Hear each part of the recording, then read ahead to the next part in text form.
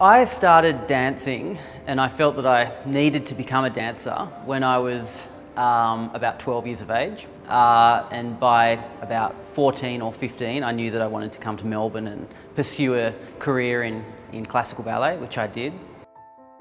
And I worked in Melbourne for, at the Australian Ballet School for a few years before going overseas. The most fun thing about being a ballet dancer, I would have to say, is performing. There's a lot of reward in finding success on stage and feeling the audience getting behind a program and enjoying the art that you give on stage. I would have to say to aspiring dancers to really be honest with where you are in your training. It's very, difficult to know the line between being positive and proactive to being slightly delusional.